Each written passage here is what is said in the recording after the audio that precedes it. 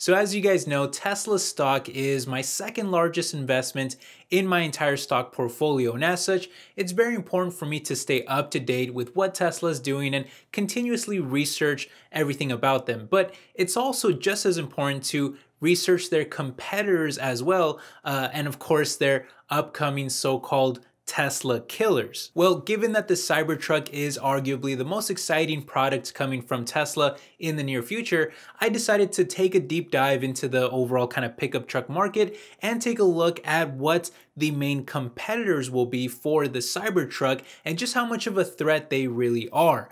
All of that and more in today's video. I hope you guys enjoy it. Let's go ahead and jump straight into this. Okay, so the way we're gonna do this is we'll just do a really quick recap on what the Cybertruck is and why it's really important. And we'll also take a look, of course, at the market opportunity for it, but then we'll jump straight into the biggest competitors that it'll be facing, specifically from gas, electric, and also hydrogen powered trucks. Let's go ahead and take a closer look.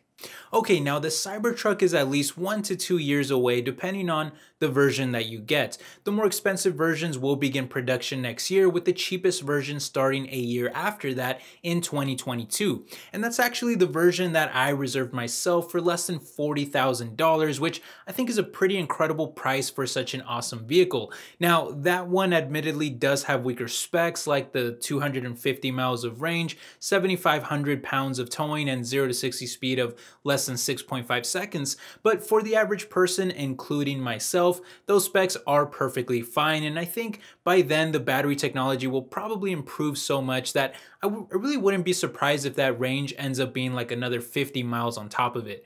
But again, the selling point here is that you get an amazing Tesla vehicle for less than $40,000, although I did also add the self-driving option because it locks in that price before it goes up, which I happened to get it when it was $7,000 and now it's already increased to $8,000. So give it some time until they launch like the robotaxi service and the truck can actually earn you money, assuming that Tesla allows the truck to do it, which I don't see any reason why they wouldn't. And that self-driving option will very likely skyrocket. So I decided to just go ahead and get it right now. Now, what's surprising is that most of the pre-orders so far were actually for the more expensive versions, and it's the middle one that I think is really the most compelling. For an extra $10,000, you get 50 more miles of range, another 3,000 pounds of towing, a faster 0 to 60 speed of less than 4.5 seconds, and a dual motor to power all of it. And then for those that money is not a big concern, you also have the $70,000 option that gives you an absolute beast of a truck with over 500 miles of range, which is double the cheapest version, over 14,000 pounds of towing, which is double the cheapest version, and basically supercar acceleration of 0 to 60 in less than 3 seconds, which is less than half the time of the cheapest version, all with a mind-blowing 3 motors, which is triple the amount of the cheapest version. And of course, build quality and aesthetically, every version is amazing with what essentially looks like a militarized SUV to me, with a bulletproof exoskeleton that is even catching the attention of many police departments, like some from Dubai, Kansas, Ontario, and even Mexico, some of which are already pre-ordering the truck, noting that the stronger power, lower maintenance costs, and armored design makes them an obvious choice for their fleets. But on top of that, the Cybertruck also comes with an awesome looking retractable bed roof and of course endless possibilities of attachments and accessories, thanks to the fact that the truck is battery electric and can power most of it. There's even going to be a solar roof version that will charge the truck when not being able to be plugged in, and I do plan on getting that upgrade myself. The only thing I really don't like about the Cybertruck is the minimalist interior that I'm hoping they work on some more before release, and the fact that it only comes in stainless steel, which I think is a very boring kind of color for it, but Elon has said in the past that it can be wrapped, so I'll probably wrap mine in black and make it look like the tumbler from Batman. Anyway, add it all up and the Cybertruck is looking primed for disruption in a huge market. Back in April, Inside EVs reported over 600,000 pre-orders for the Cybertruck in less than 5 months after being announced. For For context, the hugely popular Model 3 only had around 500,000 pre-orders in the same time frame. So that just shows you how insanely popular the Cybertruck is, although admittedly with only a $100 reservation fee, we'll likely see a lot of cancellations by the time the truck is released, but at this rate, it's well on its way to possibly even surpassing 1 million pre-orders by the time, which is pretty crazy to think about. Meanwhile, the pickup truck market is very large, especially here in America, where the truck will be built. According to Statista, the pickup truck market is actually the second largest vehicle type, only behind crossover SUVs. And perhaps even more surprising than that is that Ford's F-150 truck has actually been the best-selling vehicle in general for over 3 decades. That's pretty crazy. And when looking at truck sales from Ford, GM, Chrysler, and Toyota, they each brought in tens of billions of dollars in truck revenue. So if Tesla was to be in a similar position to any of them, there could be some nice profits there. For context, Tesla's entire revenue for all of 2018 was still less than what Ford did with just pickup trucks alone. Thing is though that this market has always stuck to similar designs and concepts, so for Tesla to go with something that looks radically different, that again, in my opinion, actually looks more like an SUV kind of pickup truck sort of hybrid, I think it'll really help them disrupt the market, because you might be tapping into the two kind of largest markets there in SUVs and trucks. I myself have never been a truck person, never liked trucks, just never been that attracted to them, but I do love SUVs, and the Cybertruck just really appeals to me, and I think it could have a similar effect for many other people as well, although I do admit that obviously there are a lot of people that hate the Cybertruck's design because it looks so kind of radically different or futuristic to them. Okay, now with that said, obviously this is a big opportunity for Tesla, but what is the competition like? What are the biggest competitors not only right now, but what's coming in the future as well? Well, let's go ahead and run through the gas, electric, and even hydrogen options and compare them to the Cybertruck to see how Tesla stacks up against each one of them. Let's go ahead and do that right now. Okay, starting with gas options, as we saw before in the Forbes article, the best-selling ones really came from Ford, Chevy, Dodge, and Toyota. So we're going to look at those specific brands right now. Now, obviously, the Cybertruck only has 3 options, but that is definitely not the case with these other manufacturers. In fact, the Ford F-150 alone has 7 different versions. So the only way we could possibly make this comparison with so many different companies is to use the highest spec version of each one, and that would of course be the tri-motor Cybertruck versus the best that all the others offer. And by the way, I got this data from wheelsjoint.com, but I'll just tell you guys right now that it's not even remotely close. The Cybertruck destroys all of them in practically every category. When looking at horsepower, the Cybertruck is not only the clear leader, but it does close to double the next closest competitor in the Ford F-150 and close to 3 times the amount of Toyota. That's definitely going to come in handy for those power-hungry truck workers. When looking at torque, the story is exactly the same, at about double what Ford does and actually close to 4 times what Toyota does. So again, not even in the same universe really. Turning to towing capacity, it gets a little closer for the Chevy Silverado that almost reaches 10,000 pounds, but the Cybertruck not only still beats that pretty easily, but also surpasses all the other competitors on the list by nearly double or even more. And as you might expect, all of that power also translates to acceleration, as the Cybertruck does 0 to 60 in less than 3 seconds, which is about half or even less than basically all of the other trucks on the list. So again, in terms of specs, the Cybertruck destroys the gas competition very easily.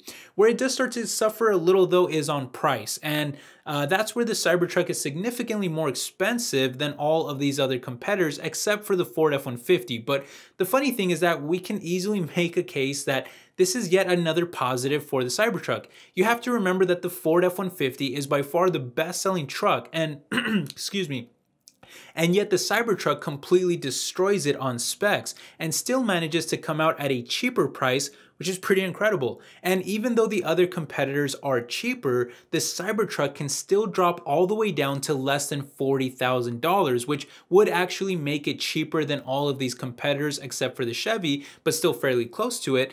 And even at the cheapest version, the Cybertruck would still be fairly similar in specs to every single one of them. It won't blow them out of the water like the tri-motor does, but it would still be very similar, and in some cases even better, but still come in at an even cheaper price.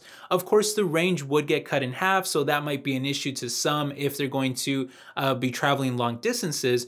But I think most people that actually need that raw power and range can probably afford the highest tier, most expensive Cybertruck anyway. So when it comes to gas options, I just really don't think it's even close. The Cybertruck is on a whole nother level in my opinion. That said though, gas trucks are really the market that Tesla should be disrupting and stealing market share away from thanks to the better performance. But what happens when you throw up the Cybertruck up against other electric trucks or even hydrogen ones? Let's go ahead and take a look at that right now.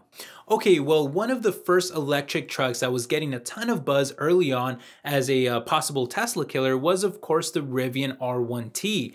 I personally think that the design is a little ugly and boring, but I remember when I said that in one of my previous videos, a bunch of people in the comments section not only disagreed with me, but many were actually pretty angry about it. So that tells me that for whatever reason, people actually love the design of the Rivian, and that's okay, I'll concede that point. Maybe the Rivian with its more traditional looking design will appeal to a wider audience than the Cybertruck, and that's a fair enough point.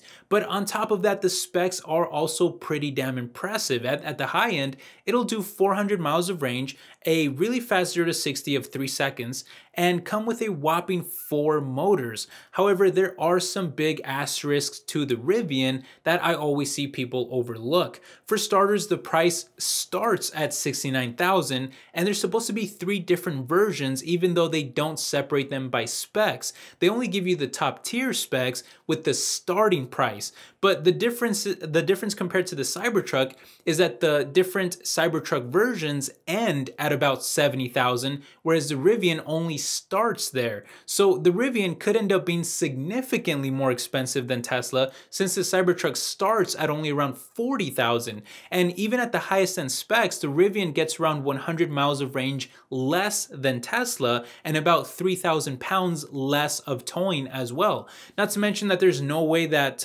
Rivian will have anywhere near the same kind of autonomous driving technology as Tesla, nor the brand strength and charger infrastructure.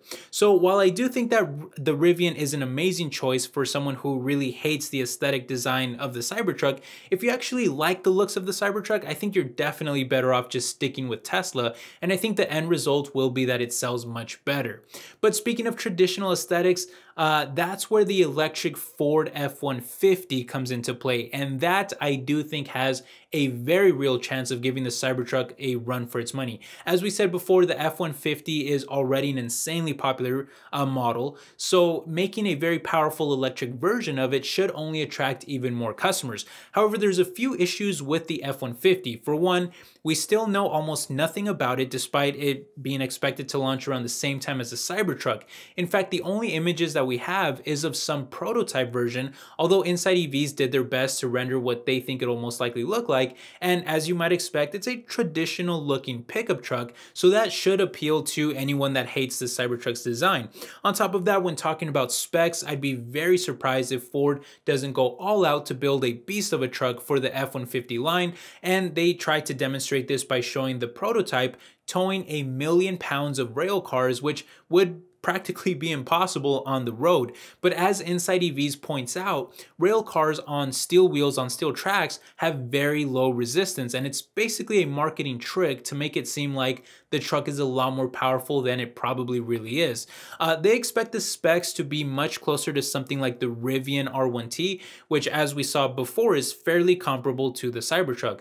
They go on to estimate that range should easily surpass 300 miles and probably be even higher than the Mustang Mach-E crossover SUV, which by the way maxes out at 300. But to compete with the Cybertruck, it'll definitely need a much higher option in my opinion. That higher option though could cost you a pretty penny, as Inside EVs estimates that it should cost less than $100,000, but won't even come close to the Cybertruck's base $40,000 mark. Still, the price is really the most unknown factor here. If they're able to get specs close to the Rivian but at a price closer to the Cybertruck, I think the Ford F-150 electric could be the biggest challenger to the Cybertruck so far, but a lot still remains to be seen. That isn't to say though that there aren't a few more wild cards still in the mix, so let's quickly run through those and finish up the video. Now, there's the electric Bollinger B2, but at over $100,000, I really doubt it'll gain much traction at all. GM is also working on an electric Hummer that could be promising, but we know almost nothing about it other than Car and Driver estimating a $70,000 price tag and a release date similar to that of the Cybertruck. There's also the Lordstown Endurance that was trying to be the first EV truck to market with a release date of as early as this year, but that's since been delayed by at least another year, and with less than 300 miles of expected range, I'm not convinced it'll compete very well with Tesla and Ford at all. And finally, there's the super speculative Nikola Motors Badger truck that will use a combination of battery electric and hydrogen fuel cell to power its truck, and that could actually lead to some huge advantages over the Cybertruck. For one, the range is expected to be as much as 600 miles, which is 100 miles more than the very top tier Cybertruck, thanks to 300 miles coming from the battery and 300 miles coming from hydrogen. It'll also have the same 0 to 60 acceleration, about the same torque, and even more horsepower as well. Not to mention that hydrogen refuels much faster than batteries take to charge, so that could also be a huge advantage. However, that version of the truck is estimated to start at $80,000, which is about $10,000 more than the highest tier Cybertruck, and even just the battery version is estimated to start at $60,000 as well, which is about $20,000 more than the lowest tier Cybertruck according to Car and Driver. We also have no clue where the truck will even be built yet, since they're still looking for an OEM partner to help them build it. And of course, the biggest issue of all is that we still don't know if the whole hydrogen movement will even catch on, as it's been criticized for being as much as over 50 percentage points less efficient than batteries, which could be a real problem in the long run. So there's just too many unknowns with Nikola to crown it better than the Tesla Cybertruck, even though it's a very interesting truck for sure. There's no doubt about it, just too many unknowns, a little bit too much speculation with it. And that's ultimately the problem that I have with so many of these so-called Tesla killers, or even like Cybertruck killers, or whatever you want to call them, is that there's just such little information on them, yet they claim to have such amazing specs and like really soon release dates, but they always kind of end up delaying those release dates, or in some cases, who knows if those vehicles might even come to market at all. And for those reasons, I just really feel like the Ford F-150 electric truck is probably going to be the biggest threat to the Cybertruck, and has a very real chance of actually outselling the Cybertruck. Could be very possible, because the F-150 is a very popular brand, was a best-selling vehicle just kind of on its own, even before the electric truck. So now you get the electric truck into the mix, and it's got the traditional design, and it's a very reliable and kind of stable company in Ford, as opposed to like a very speculative kind of startup company where, you know, again, who knows if some of those vehicles even come to market. I just think Ford is really going to go all in there. And so I see that as for sure being the biggest threat to the Cybertruck, in my opinion. But having said all of that, I still feel like the future of electric vehicles is going to have to do a lot with battery technology and autonomous driving technology and a charging network and infrastructure and all that kind of stuff. And when it comes to all those different areas, there's really just no company that I think of as a bigger player than Tesla, because they invested so heavily in all those areas and so early on, at a time when so many legacy players were just kind of delaying the inevitable, and now they're all just kind of playing catch up. So for me, and I'm probably, you know, I'm definitely biased, because if I ask myself the question, if I was going to buy an electric vehicle with autonomous driving technology, which you know, company would I go with? I would definitely go with Tesla. So I might be kind of biased in saying that, but I have a reason to say that, because Tesla is such a big player, and in my opinion, the biggest player in these different areas. So anyway, that's why I continue to remain invested in Tesla as a shareholder. But anyway, those are just my opinions. I really don't see a lot of these other companies as being major threats to the Cybertruck, but the Ford F-150 I think is definitely up there. Let me know what you guys have to say down below, though. I would love to read your comments, and I'll try to respond to as many as I can. Thank you for watching the video. Make sure you hit the like button if you enjoyed it. Really means a lot to me. I'll catch you guys in the next one. Take care. Bye-bye.